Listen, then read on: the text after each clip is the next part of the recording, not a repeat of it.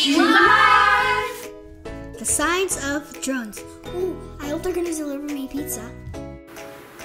Whoa, Katie, what are you doing there? What's that? Oh, hi, Sally. I was just setting it up my drone. A drone? It kind of looks like a giant bug or a giant bird. That is a great observation, Sally. Now let's see this thing in action.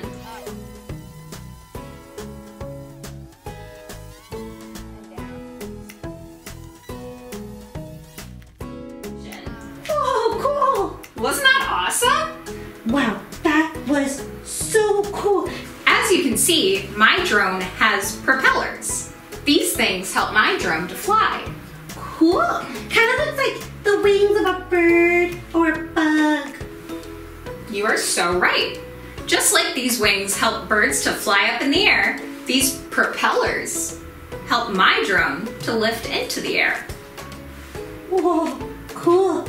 You might have also noticed that Piper was controlling this using a remote controller.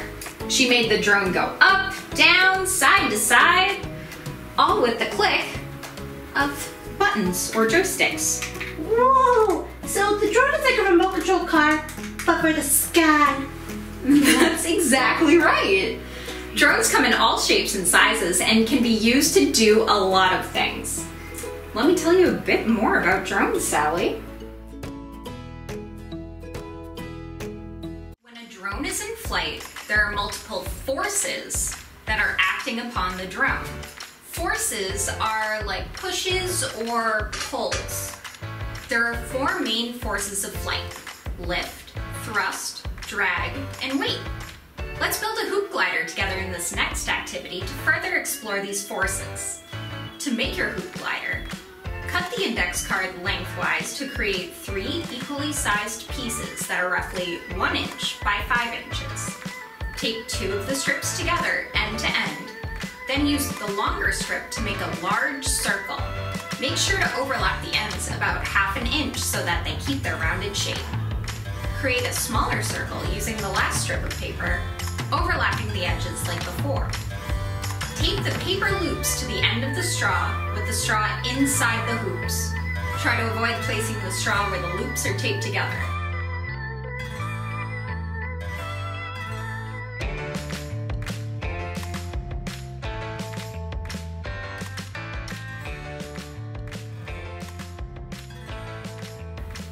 Hold the straw in the middle with the hoops pointing upright and gently throw it with an upward angle.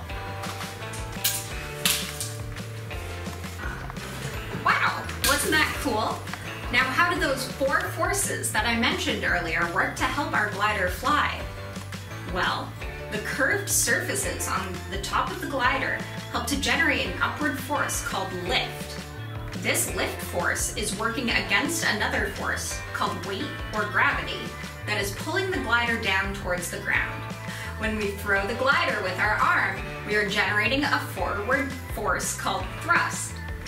And this thrust force is working against a force called drag, which is caused by the air around the glider. So weight, thrust, drag, and lift are the 4 forces that are acting on our hoop glider. These are the same forces that work on a drone when it's flying high in the sky. Now for something really cool.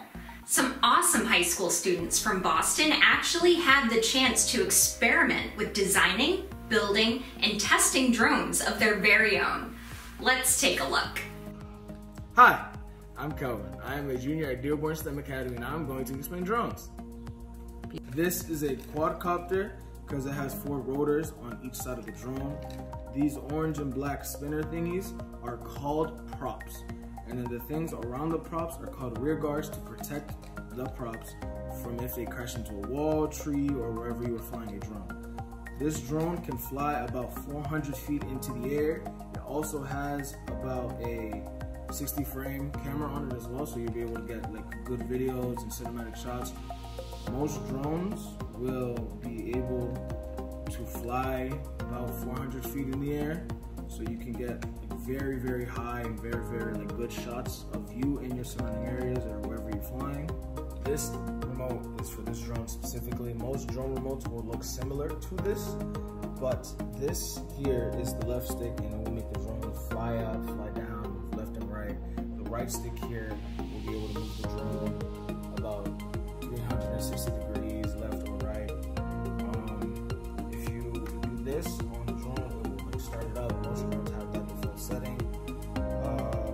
This button here is to make the drone hover about 15 feet in the air. This button is to make it land automatically wherever it is. This button specifically is when you press it, it will make the drone follow the remote itself, which is pretty cool.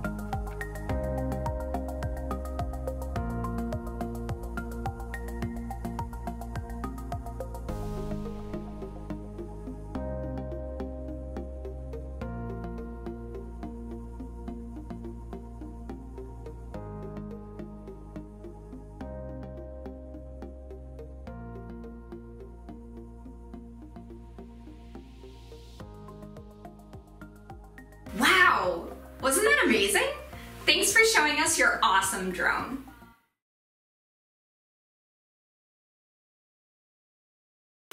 Just like Sally observed, many drones look and act a lot like animals. Drones can hover in the air like hummingbirds, swoop around obstacles like a bat, and even fly backwards like a dragonfly. The engineers who design drones take a lot of their inspiration from nature. They study how birds, bats, and dragonflies, and even annoying houseflies, can defy gravity and avoid obstacles, even at super high speeds. When scientists use ideas from nature to solve problems, it's called biomimicry. And in this activity, we're going to use biomimicry to design our very own paper airplanes. It's best to do this activity with a friend or family member so you can brainstorm and compare ideas. So, Francesca. What's up, Kaylee? Hey! What are we doing today? We are going to make cool paper airplanes using biomimicry. Wait, paper airplanes are literally my favorite thing ever. Wait, biomimicry? What's that? Well, as I was telling our young scientists here, biomimicry is the process of using ideas from nature, like plants or animals, to solve a problem or create something new. So today we're going to use biomimicry to design our very own paper airplanes. That sounds so cool. Oh, wait, count me in. What's the first step? First, we need to get some ideas from nature. We obviously want our airplanes to fly, so let's take a look at some things in nature that also fly. Okay, I think I got a couple of things.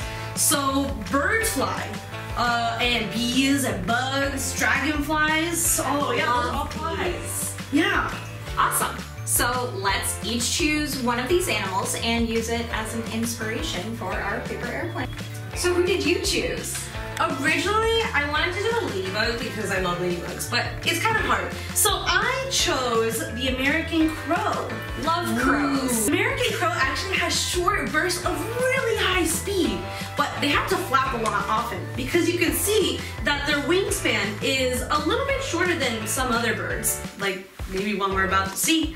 And they have to flap hard and often, but initially they get a lot of speed, and that's what I like, a lot of speed at the beginning. What did you pick? I chose the laughing gull. So something really cool about this bird is that it has a really long wingspan.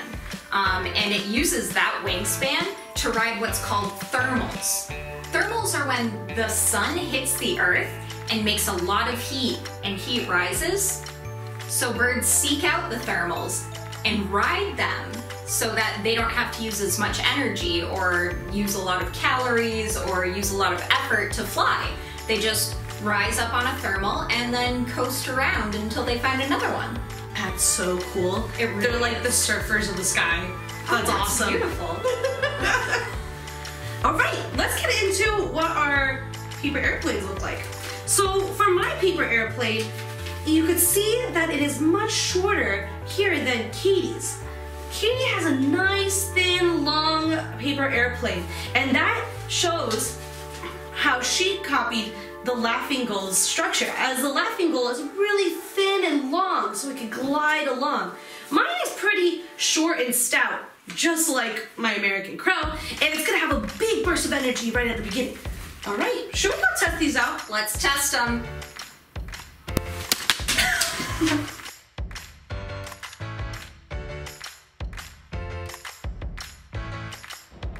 Whoa, whoa, whoa. Did you see that? Let's rewind for a second. As you can see, Katie's plane soared through the air longer than Francesca's. And that was because her design incorporated the long wingspan, letting her glide through the air. Want to make your own paper airplane at home? Here is how we made ours. Here, use this video so that you can pause and make your own.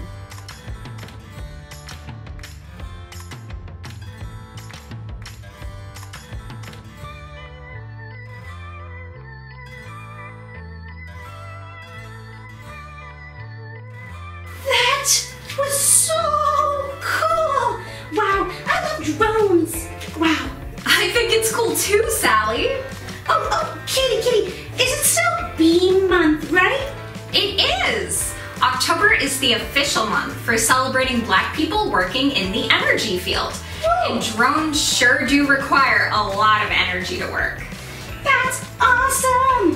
Hey, Kitty, I actually know an awesome female scientist who hope to make some awesome discoveries in the field of aviation. That means the science of flight. Oh, tell me more, Sally. Well, her name is Bessie Coleman, and she was the first African-American woman and the first Native American woman to hold a pilot license, so that means she could fly in the air. Wow, she must have been pretty brave to start a job where very few people looked like her. She sure was. In fact, when Bessie first tried enrolling in flight school, or to try to go, no school would accept her just because she was a Black woman. But she did not let that stop her. She decided to take French lessons after work so she could complete flight school in France. Wow, Bessie is so inspiring. She sure is. In fact, throughout her career, she advocated for more African Americans and women to learn to fly, influencing many more young pilots to follow in her footsteps. She's a trailblazer. Woo! That's so awesome. I'm so glad we got to learn more about Bessie Coleman today, and I can't wait to learn about other awesome scientists in the future. Thank you for sharing, Sally. I am always here to share more about other awesome people who do all awesome things. You're awesome. You're awesome, Kitty. Woo! And you're awesome. Thank all of you for joining us on another episode of SCFGLive to learn about drones and biomimicry and the forces at play when things fly. I sure had fun making our hoop glider and seeing an actual drone in action, thanks to our good friends at a high school in Boston. Woo! I hope to see you, Sally, and all of our young scientist friends out there next time on SCFGLive.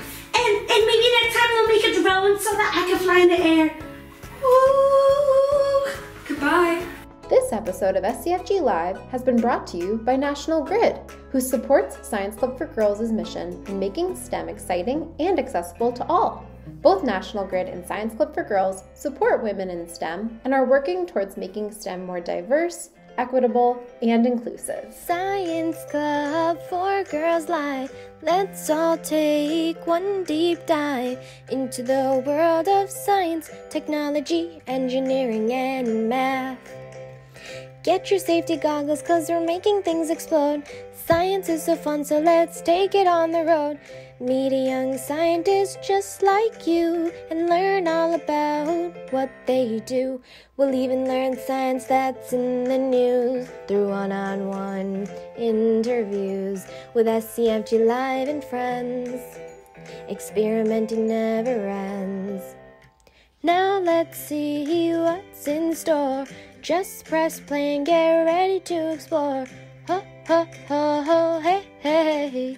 Ho, ho, ho, hey, hey, hey. Science Club for Girls is a nonprofit organization that fosters excitement, confidence, and literacy in STEM for girls and young women from underrepresented communities with free experiential community-based programs.